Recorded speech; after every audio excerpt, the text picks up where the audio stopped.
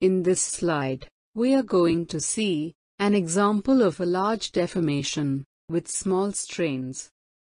In these large deformation problems, the strains in the structure are small.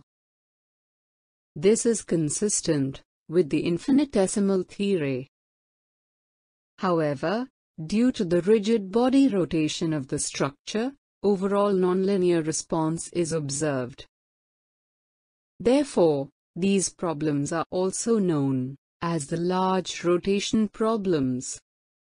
For example, a scissor lift is shown in the picture below.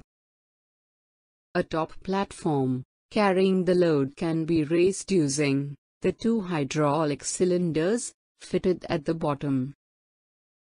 As the load is raised, the angle of inclination of the scissor channels with respect to the ground increases.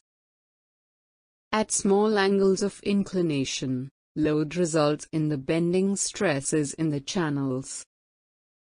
However, as the load is lifted and the inclination angles increase, the bending moments reduce and axial stresses in the structure increase.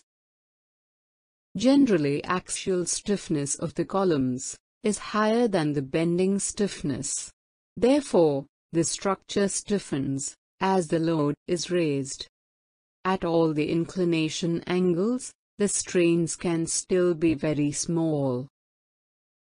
However, special consideration is required to take into account the change in the nature of stresses in the structure with the inclination angles.